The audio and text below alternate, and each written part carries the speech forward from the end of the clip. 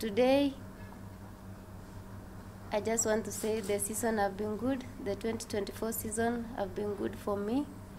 It was amazing here after World Cross Country until now winning a Diamond League trophy. And being a debutant in Olympic and winning 2 gold medals, 5,000 and 10,000. But I'm very, very proud of you.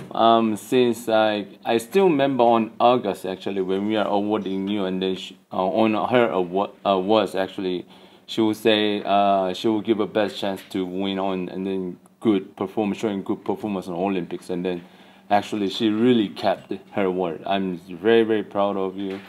Very, very thankful for it. In 5,000 meters in the world. She's also #1 women, this is in the women category, in the 10,000 meters in the world. At the same time, she's also #1 in cross country in the world.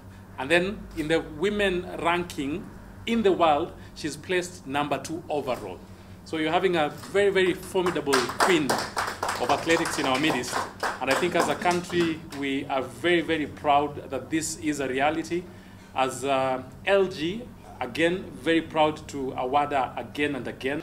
But we are very proud of you as a committee, as sports journalists, and also to our sponsors as LG. We appreciate what you're doing because you are sort of revolutionizing sports journalism as well as sports performance. This is the 4th time that Beatrice is winning this award. And the other person who'd won it, who had taken it previously 4 times was Angela Okutoi. So that's also yet another record.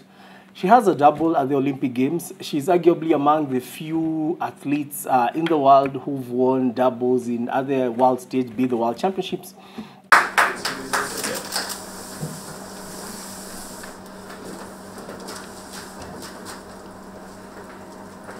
You don't have a photographer today.